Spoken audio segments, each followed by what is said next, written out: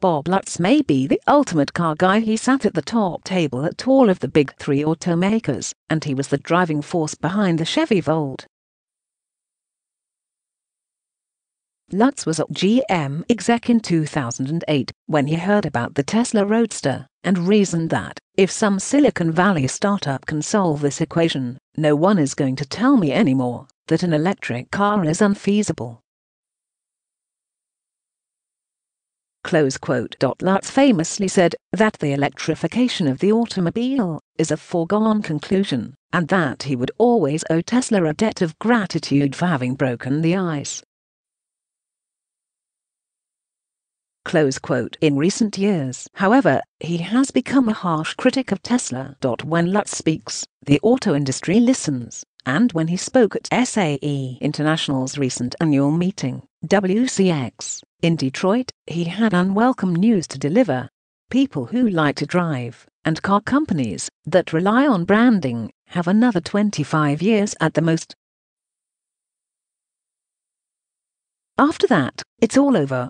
Humans will travel in standardized automated vehicles with little differentiation and no soul. Lutz's speech recapitulated an article he wrote for Automotive News last November, in which he sadly concluded that we are approaching the end of the automotive era. Close quote. He predicts that vehicle autonomy will gradually take over more and more of the driving tasks, and that the end state will be the fully autonomous module with no capability for the driver to exercise command. You will call for it, it will arrive at your location, you'll get in, input your destination, and go to the freeway. Close quote. Automated driving will erode the notions of performance, luxury and mystique on which automakers build their brands.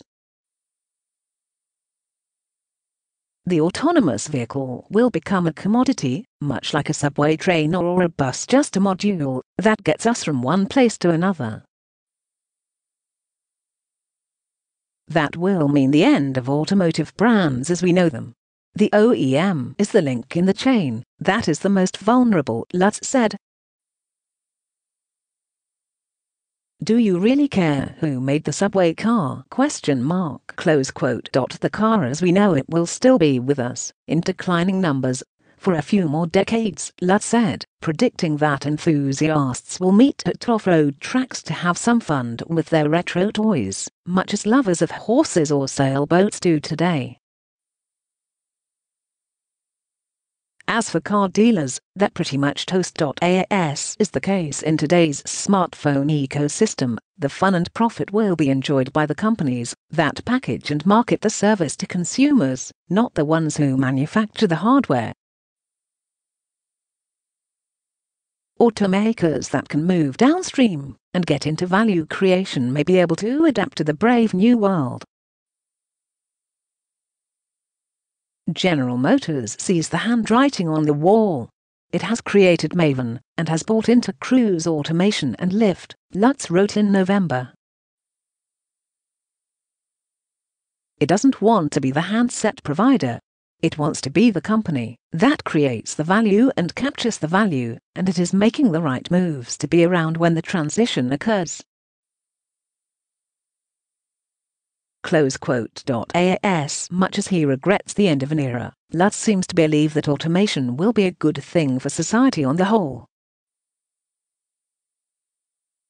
He told the SAE engineers that automated driving will deliver a vast improvement to national productivity as traffic jams and accidents become rare events, and will eliminate perhaps 90% of the 40,000 annual traffic deaths in the US.